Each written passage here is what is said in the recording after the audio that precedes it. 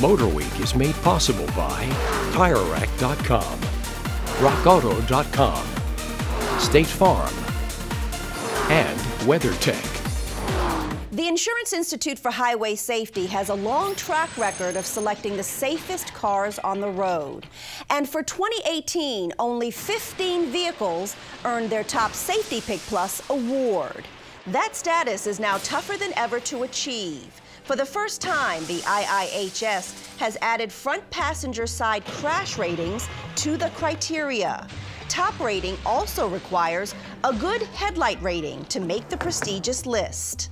Hyundai and Subaru had the most vehicles recognized across the categories. However, researchers point out among all the brands, in most cases, it was optional equipment that gave winners the edge.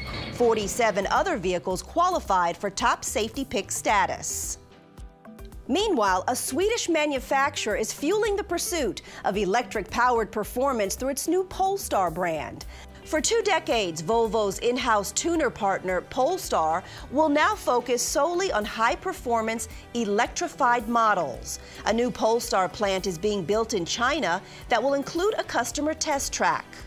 Their first model, the Polestar 1, is a 4-seat Grand Touring coupe with a combined 600 horsepower electric performance hybrid powertrain. A Volvo Drive E 2-liter 4-cylinder gas engine will power the front wheels, while 2 electric motors propel the rear wheels. The electric-only range is expected to exceed 90 miles, more than any other plug-in hybrid to date. Polestar says all their future cars, among them a midsize sedan and SUV, will be fully electric-powered, going head-to-head with Tesla. Production of the Polestar 1 will start in 2019.